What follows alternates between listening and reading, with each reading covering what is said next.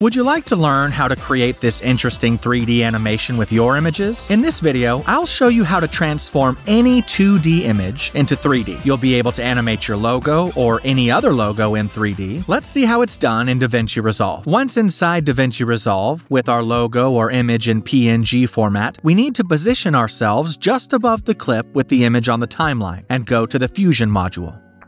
The first thing we need to do is disconnect the Media In 1 node from the Output node. We'll leave a space between them because now we have to add several nodes. Great! Click on the Media In 1 node and press the keyboard shortcut Control-Space. This will open the Tools menu. Here, we'll look for the first effect we need to add. Search for the effect Image Plane 3D. Here it is. Select the effect and click to add it. With this effect, we'll be able to visualize our 2D image in a 3D environment. Click on the first circle of the node, this small circle here. As you can see, our logo now appears in a 3D environment. Moving the camera in this 3D environment is straightforward. Let me quickly explain how you can do it. If you move the mouse wheel up or down, you'll move the camera up or down respectively. By pressing the Control key and moving the mouse wheel, you'll zoom in or out with the camera. Clicking and holding down the mouse wheel allows you to move the camera on the X and Y axis. Lastly, and most importantly, if you press the Alt key and hold down the mouse wheel, you can move laterally. As you can see, we don't have our logo in 3D yet. We simply have a flat image in a three-dimensional environment. Okay, now we need to adjust the position of our image to be able to see it slightly tilted. This way, when we add an outline to the logo to create depth, we'll be able to see it correctly. Once this is done, let's continue adding more effects that we need. Press Control-Space. The second effect we're going to add will be the Duplicate 3D effect. Search for the effect and click to add it. Use the Control-Space keyboard shortcut and search for the Transform 3D effect. Select the effect and click Add. Again, use the Control-Space keyboard shortcut and add the last effect. This time, look for the effect Renderer 3D. This effect, as its name suggests, is responsible for rendering all 3D elements. We need it to export and use the 3D logo. And to finish, connect the Renderer 3D node to the Media Out 1 output node. Perfect! In the Media Out 1 node, make sure you have the small circle on the right activated to visualize the final result in the right viewer. And on the other hand, activate the circle on the left in the node you're working on to see it in the left viewer. If you don't see two viewers, simply click on this icon to switch between one viewer or two viewers. Before adding the outline to the logo or making any modifications, I recommend changing the rendering type. If you don't do this, DaVinci Resolve will run very slowly. Click on the Renderer 3D node. The default rendering type is set to Software Renderer, which means DaVinci Resolve will handle the rendering, causing the program to run slowly or even crash. We need to change the rendering type and select the option Hardware Renderer. This will allow your graphics card and your computer to handle the real-time rendering of the 3D elements. Great, we've configured everything. We can start creating the 3D logo. Select the Duplicate 3D node and click on the small circle on the left. Go to the Inspector menu located in the upper right corner. Now let's create the outline of our logo, the contour to give our logo depth and make it 3D. To do this, we'll create a bunch of copies of the image and stack them. In the Copies setting, we'll increase the value in the last option to create the copies. Let's create a bunch of copies of the skull image, about 200 copies. Okay, now we have 200 copies of the same image, but we can't see them because they're exactly in the same place.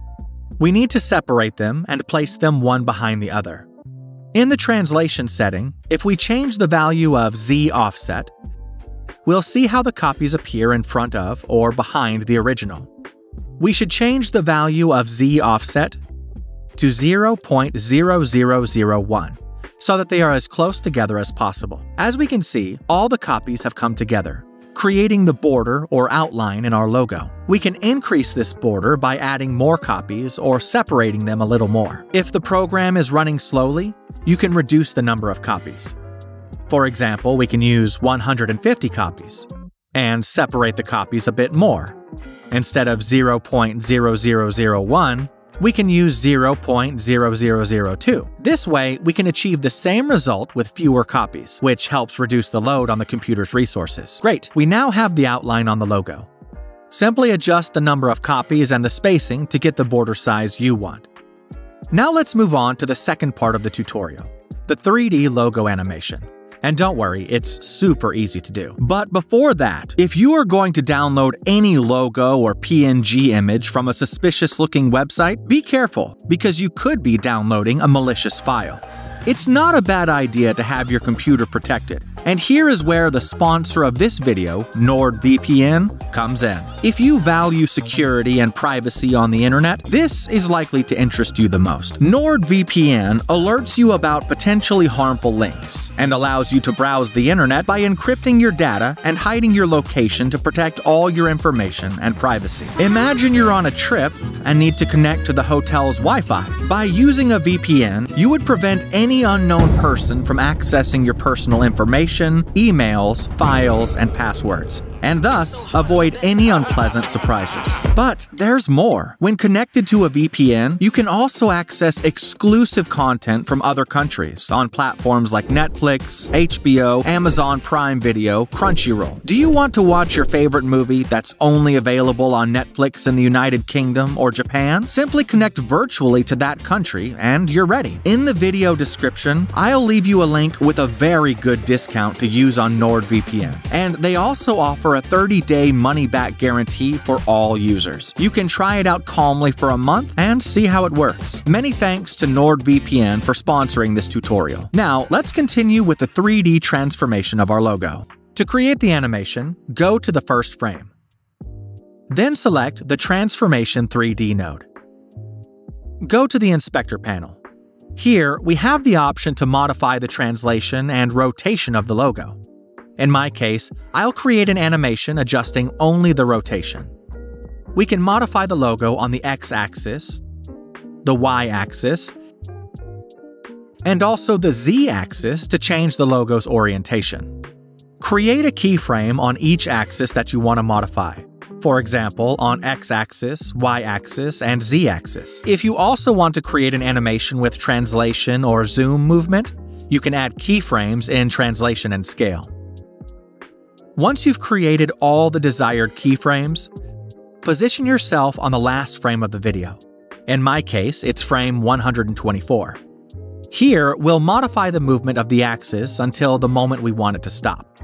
I'm going to create a very simple animation where the logo will spin on itself. I'll increase the value of the Y-axis so the logo rotates to the right until I reach the desired number of rotations. A value of 900 should be sufficient. We've finished our animation. If we move the cursor along the video, we can see the logo spinning to the right until it reaches the last frame. If you want to make further changes to the animation or make it more complex, go to the last frame and you can adjust the X-axis, the Z-axis, the translation, or the scale. In my case, I prefer to leave it as it was before, with the logo rotating only on itself on the Y-axis. To wrap up the tutorial, I'll show you a trick to make the animation movement look much more professional. Select the Renderer 3D node and press the keyboard shortcut Ctrl-Space.